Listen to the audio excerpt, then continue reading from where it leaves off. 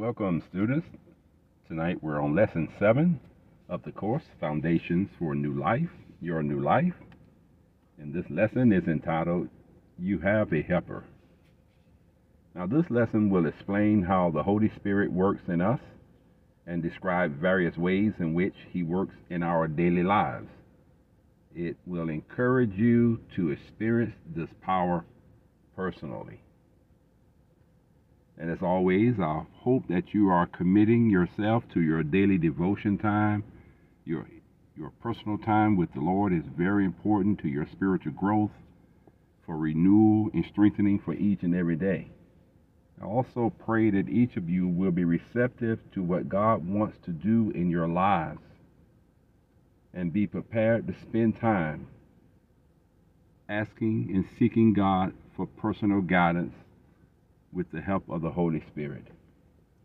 And this is what our lesson will be about today, the helper that we have, the Holy Spirit.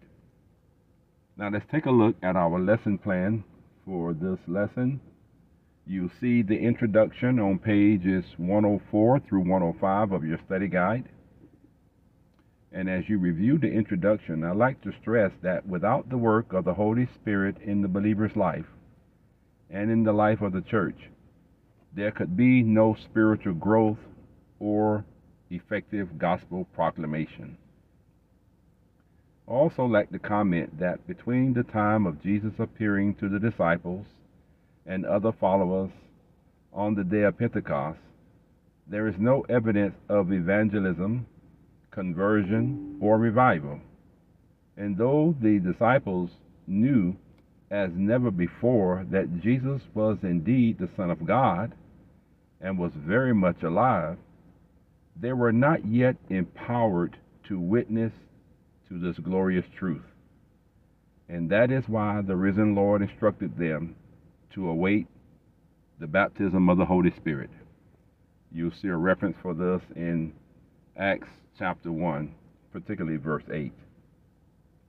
Now, the first section of our lesson is the Holy Spirit is our helper. You'll see this on pages 106 and 107 of your study guide. This first objective asks us to identify the reason why God sends the Holy Spirit to help us.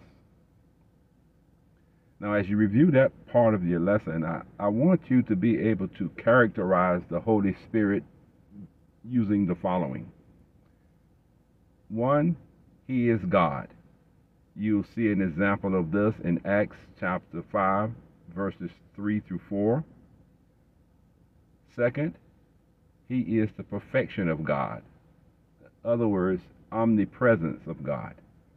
You'll see this in Psalm chapter 139, verses 7 through 10, as well as John chapter 14, verses 16 through 17.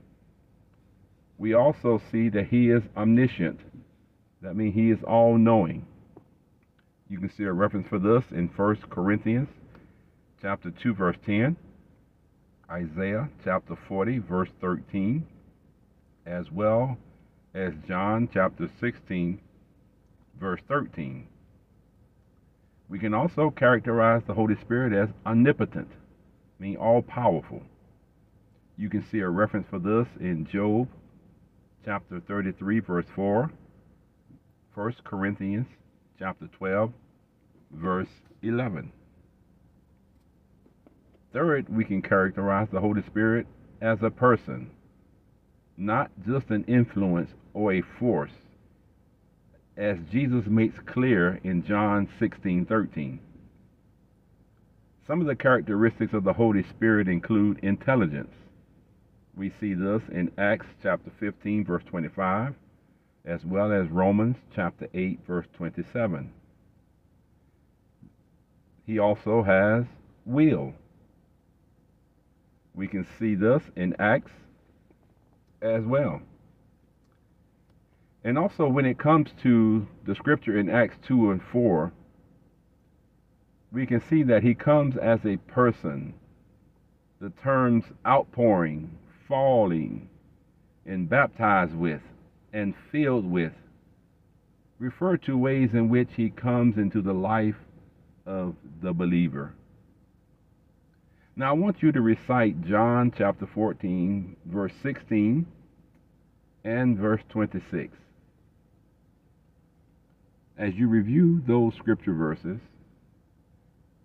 we see that Jesus knew that we would need, the Holy Spirit to help us live according to God's standard. He knew that we could not live up to the standard that God sets for us in our own strength. Therefore, he sent us this gift of the Holy Spirit. So that first objective talked about the Holy Spirit is your helper. The next section of our lesson talks about the fruit of the Holy Spirit. And you'll see this on pages 107 through 108 of your study guide. The second objective asks us to describe the fruit of the Spirit. Now, there's a visual aid for this part of our lesson. If you're studying in a group setting, your instructor will distribute a copy of the visual aid. If you're studying independently, we'll post a copy to your student account or we'll send it to you directly.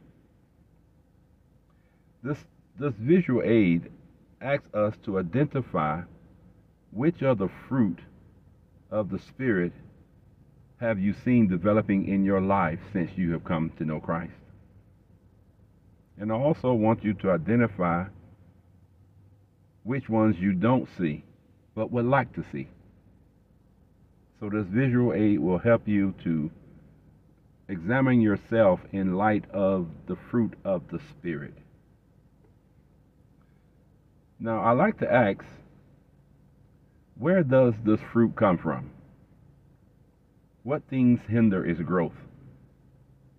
We know that the Holy Spirit is the source of the fruit that is produced as we abide in Christ.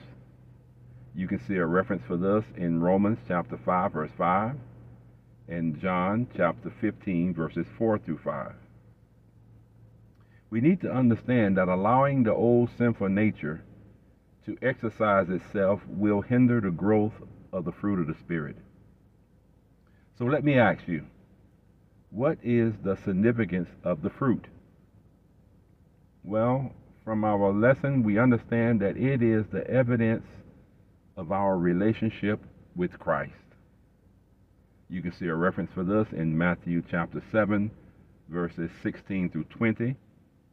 We see that the Holy Spirit brings glory to God through us. We can see a reference for this in John chapter 15, verse 8. So that second objective was about the fruit of the Holy Spirit. The next objective of our lesson is entitled Walking in the Holy Spirit. You see this on pages 108 through 109 of your study guide. And this third objective asks us to identify an example of walking in the Spirit. Now I want to have you read Galatians chapter 5, verses 16 through 26. And as you review that portion of Scripture, let me ask, in light of this passage, what does it mean to walk in the Holy Spirit?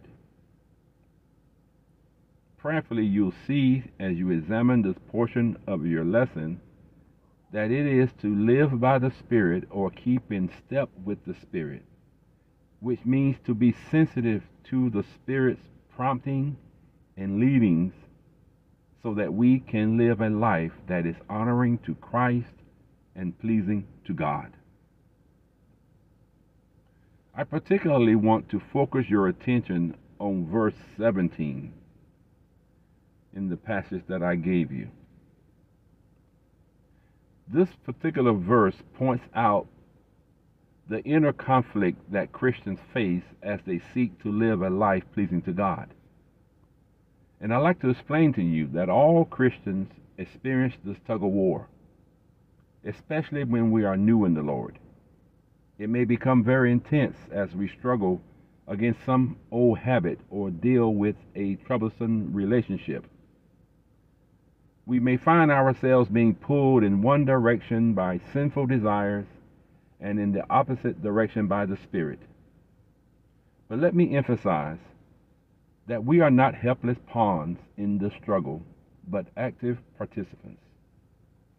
In fact, our contribution determines the outcome of each particular struggle. So when we, by an act of our will, say no to temptation or to some sinful desire, the Holy Spirit enables us to resist and overcome. Always remember, our will plus the Spirit's power equals victory. So that section of our lesson talked about walking in the Holy Spirit. Let's take a look at our next section of the lesson, which is entitled The Power of the Holy Spirit in You. You see this on pages 110 through 113 of your study guide. And this fourth objective asks us to choose descriptions of the baptism of the Holy Spirit. And as you review that portion of your lesson, let me summarize that the coming of the Holy Spirit, as we see in the book of Acts, was accompanied with evidence. We see, one, Jesus promised the coming of the Holy Spirit in Acts 1 and 8. Second, we see the day of Pentecost, where all believers were gathered together, about 120, are filled with the Spirit and speak in other languages. You'll see this in Acts chapter 2, verses 1 through 4. Third, Peter declares with power that this outpouring of the Spirit is a fulfillment of Joel's prophecy. You see this in Acts 2, verse 16 through 18. Fourth, we see Peter states that this experience is for all believers then and in the future. We can see this in Acts chapter 2, verse 39. And fifth, we see the Holy Spirit is poured out on Cornelius and his household, and they spake in other languages. We see this in Acts chapter 10, verses 44 through 46. And 6, years later, we see Paul prays with some believers at Ephesus, upon whom the Holy Spirit comes, and they speak in other languages and prophesy as well. So we see there were some evidences of the coming of the Spirit as it fell upon, or it baptized, or filled believers. And in these instances, they spoke in different languages. And in some cases, they prophesied. And when the Holy Spirit falls, it may fall in different ways in our lives. If we are among those who speak other languages, He may give evidence of His power by giving us the language to communicate His gospel, so that they may also praise God, as we see in the cases here in the Bible. And so we might describe the baptism of the Holy Spirit as such a deep surrendering to the Holy Spirit that He enables us to praise God in a language unknown to us, or we may, as Paul taught, sometimes pray in the Spirit. And this is a gift of God that is available to all believers. Allows you to have direct communion and fellowship with God by the Holy Spirit praying in you and praying through you. So that section of our lesson talked about the power of the Holy Spirit in you. The next section of our lesson talks about the gifts of the Holy Spirit. We see this on pages 114 through 115 of our study guide. And this fifth objective asks us to identify truths about the gifts of the Holy Spirit. Now, as you look at this section of your lesson, I want you to observe that some people seem to emphasize the gifts of the Spirit over the fruit of the Spirit. But this should not be the case. The difference between the fruit and gifts is this. Fruit bearing is a sign of spiritual growth, whereas spiritual gifts are sovereign gifts by God upon individuals, which has little to do with their spiritual maturity. You see, God bestows gifts or ministries for the purpose of enhancing the witness of the church. But we must have the fruit of the Spirit in order for us to grow spiritually, to manifest God's love, His joy, His peace, His goodness, kindness, temperance, faithfulness, and self-control. So it's important for us to understand that both the fruit and the gift of the Spirit are manifestations of God's power. One doesn't happen without the other. But the one that must take place is the fruit usually produces the gifts of the Spirit. Now there's also a visual aid for this section of our lesson, and the same procedure we'll follow. Your instructor, if you're in a group setting, will distribute a copy of it. If you're studying independently, we'll send you a copy to your account or directly. In this particular visual aid, asks us to distinguish between the two categories of the gifts of the Spirit. The first part that this visual aid talks about are permanent placements in the church for the purpose of equipping the saints to fulfill the Great Commission. We see an example of this in Ephesians chapter 4, verses 7 through 12.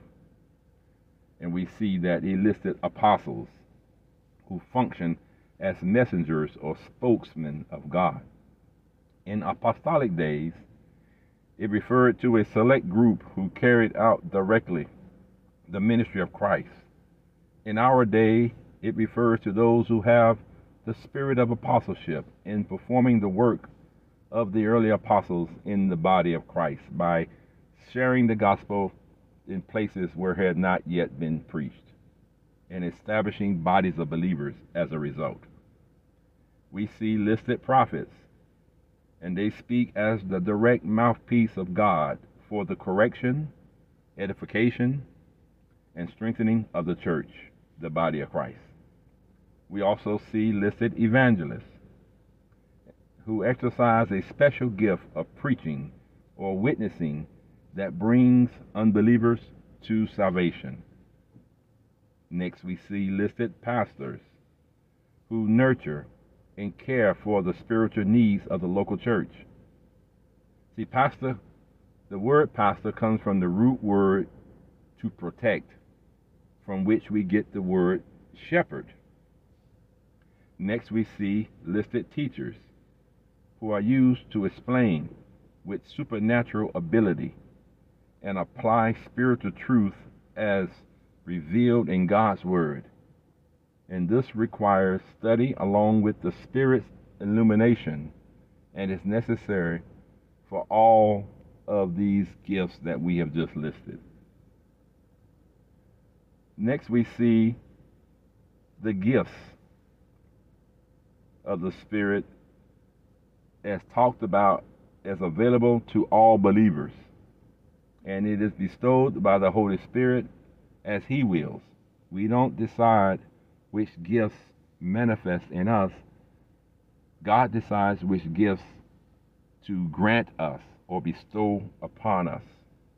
We'll see an example of this in Romans chapter 12, verses 4 through 8, as well as 1 Corinthians chapter 12, verses 8 through 12. And another example is found in 1 Peter chapter 4, verse 10. And here are some of the ways in which the gifts may manifest: through prophesying, which is divinely inspired and anointed utterance in a known language and available by faith to all who have the infilling of the Holy Spirit. We can see this example in 1 Corinthians chapter 14, verses 3 through 5, as well as verse 31. We also see that the gifts may manifest in unknown languages, languages that are not learned through natural ability through us.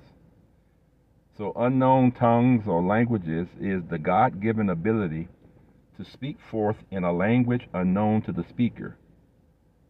And that praises God, that exalts God, and that communicates God's message to those in their own language. It may also be used to communicate to the local church or to individuals. We can see examples of this in 1 Corinthians chapter 12, verse 10, verses 28 through 31. You also see it in 1 Corinthians chapter 13, verses 1 through 3. 1 Corinthians chapter 14, verse 2. Also through verses 4 through 32. We see examples of how languages or unknown tongues were used to communicate the gospel to the church.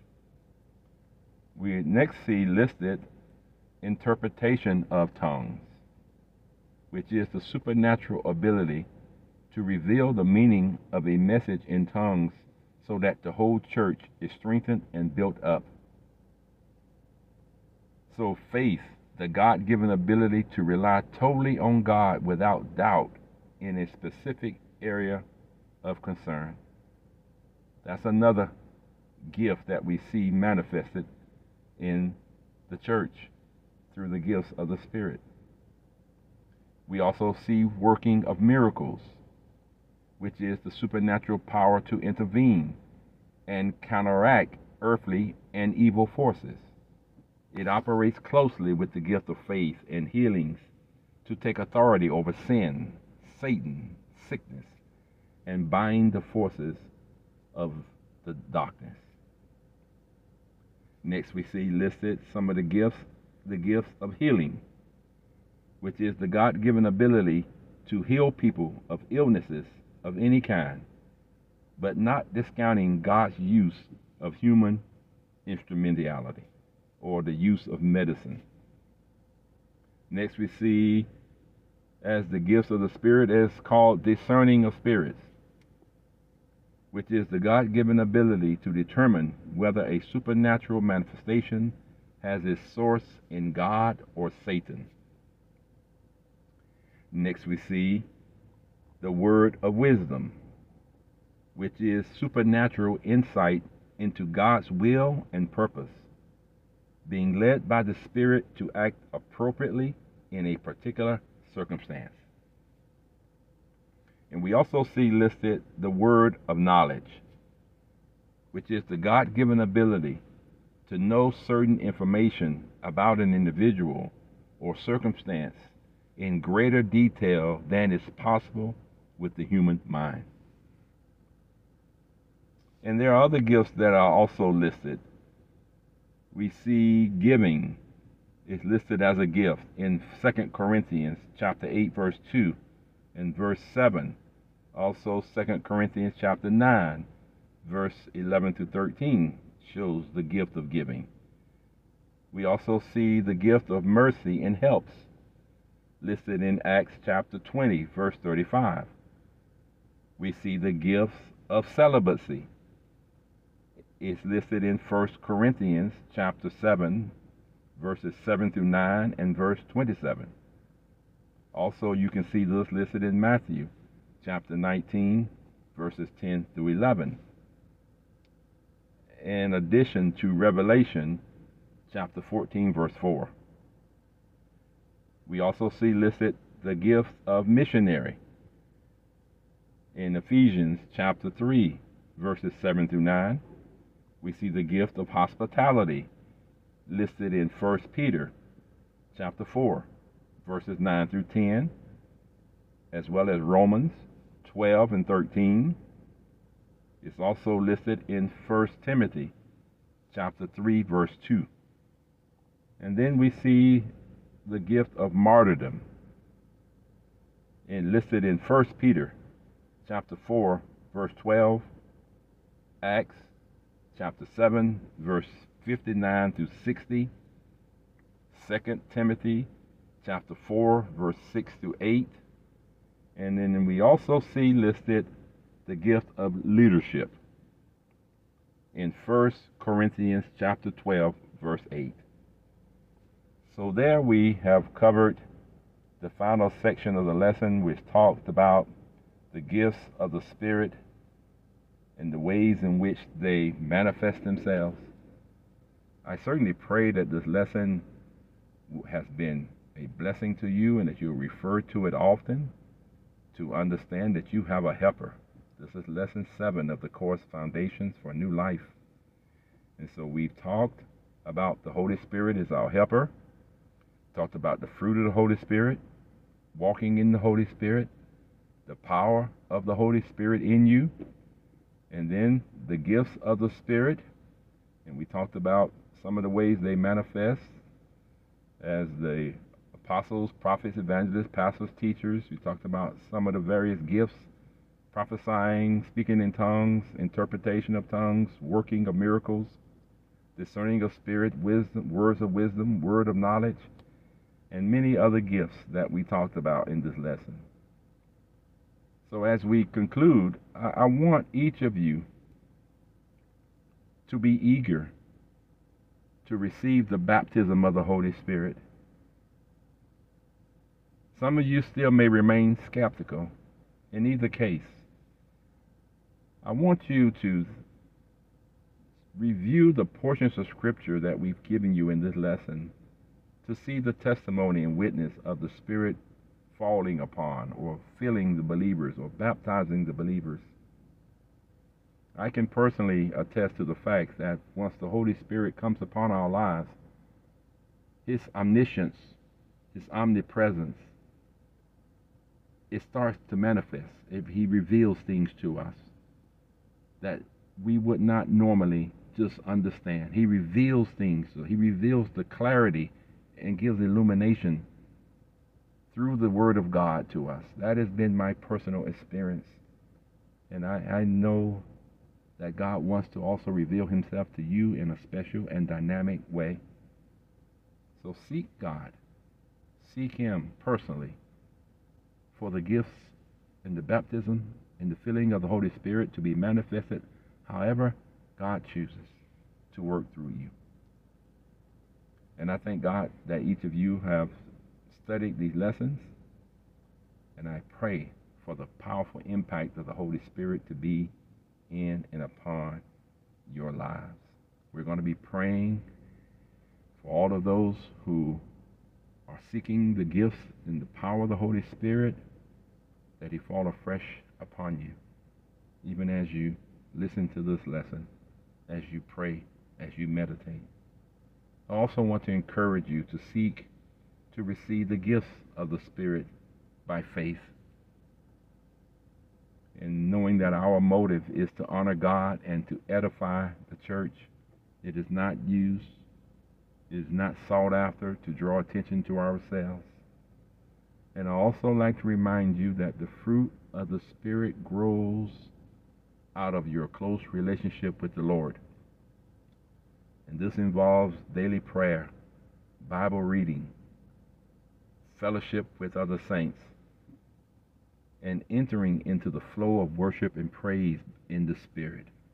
Ask the Holy Spirit to manifest in your life in these ways. And so we thank God for each of you, and we trust and believe that the Holy Spirit will manifest in your lives as you seek Him and as you surrender your lives to Him. In Jesus' name, hallelujah. Amen. Now let me give you our assignment for our next lesson, lesson number 8, by asking this question: how does your lifestyle reflect your relationship with Jesus Christ?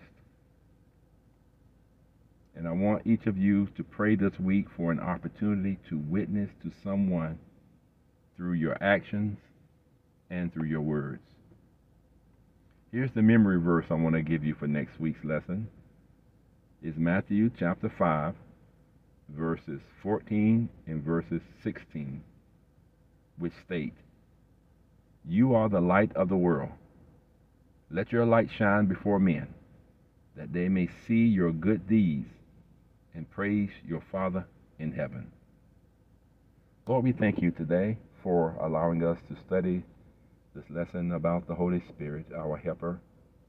Be with each student and each person under the sound of my voice. Help them to understand and embrace the special gifts that you have given to all those who surrender their lives to you. Help them to receive and believe for the fruit and the gifts of the Spirit to work in their lives, to work through them, to bring glory to you, Father, to edify the church, and to draw others to you. And we bless you in advance, and we thank you even now.